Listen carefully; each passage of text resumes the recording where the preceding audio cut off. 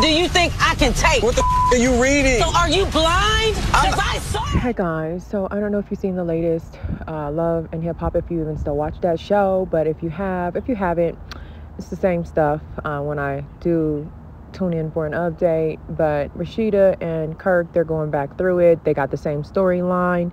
You know, Kirk is cheating or trying to cheat with Jasmine, and that's his baby mom, the lady that he cheated with prior and had a baby with, well, the then stripper I'm girl. gonna go talk to Rashida and show her And the basically, receipts. she's on the show talking about how he's still trying to smash her and how she has receipts. Pretty much everybody is against her and saying, like, you know, she's messing with a married man, but she's not trying to pursue him. She shows Rashida receipts that he has still been trying to sleep around with her, despite he's lying. He's saying that, you know, she's lying and she's the one coming to the door in lingerie. I do feel like she was being messy because, like, why would you have your first kid with a married man that everybody knows is married? Like, in Atlanta, everybody know Kirk Frost is married to Rashida. So, like, you kind of knew it was up despite whatever the hell he was telling you, unless he had some sort of divorce paperwork. So she kind of set herself up for failure. But my whole thing is, a lot of people don't know that Kirk got Rashida when she was a child. You know, he was 20, she was 17. And, you know, she's got this grown man's baby. He already had 3 kids by then. And he ends up having 2 kids with her and another 2 to 3 kids on the side of her. So, and they've been married this whole time. So a lot of people don't know that she was only a teen when they got married and all of that. So this is like the only person she's been with. I just say, like, she just needs to let this go, because it seems like it's stressful being her. And then people are like, well, the storyline is fake. Like, how fake is it? And I don't think, if he's trying to sleep with Jasmine still, like, what makes y'all think that he isn't sleeping with other people that we don't know about? You know, I'm pretty sure Rashida knows. But it is sad that, you know, her mom allowed this grown-ass man to marry her daughter, who was underage, a minor, and, you know, she got pregnant, and then they hurried on and got married so that he could avoid those statutory charges.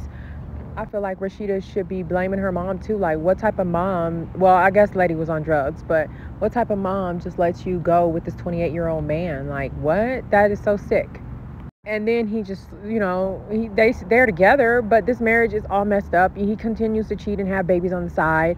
And, you know, he's like 55, almost 60 doing this shit. So it's clearly you can't teach an old dog new tricks. Like, he's probably cheated on her more than like 20, 30 times in the span of their marriage and had like 3 or 4 babies on her.